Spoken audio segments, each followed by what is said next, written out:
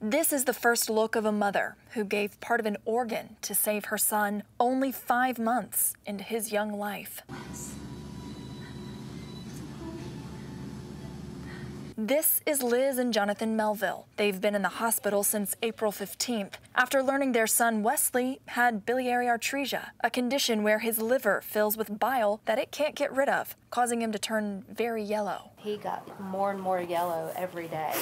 Especially in his eyes. He looked so sick and felt so sick. We used to say that he practically glowed in the dark. He was so yellow. They tried to do surgery at 3 weeks old, but it didn't work. That's when doctors knew he needed a liver transplant, and his mother knew it was coming from her. I just knew I was going to be a match, and I just wasn't going to let him suffer a minute longer than he had to.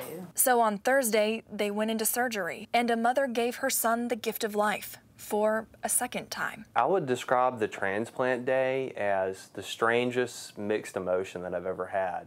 Almost like maybe the saddest and happiest day of my life at the same time. Anxious for his baby, worried about his wife, but hopeful it would all be worth it in the end. That day, they celebrated the little victories. So there were several sort of moments throughout the day where we broke out in a spontaneous applause. So one of them was we got word that her liver had made it from Emory over to Eggleston for his surgery, and so that was like a celebratory moment. And the big ones. We got a phone call that his old liver had just been removed. The disease is out of his body, and he's on the road to healing. Mother and son would need to heal apart for 3 days before being reunited bedside on Mother's Day. Yeah, I went and saw him today for the first time and got to see his true colors. It was a very emotional moment. A part of me is going to live in my son forever. Like, I'm still grappling with comprehending that. And even though December 6th is his real birthday, there will probably be a party on this day next year, too. And it's almost like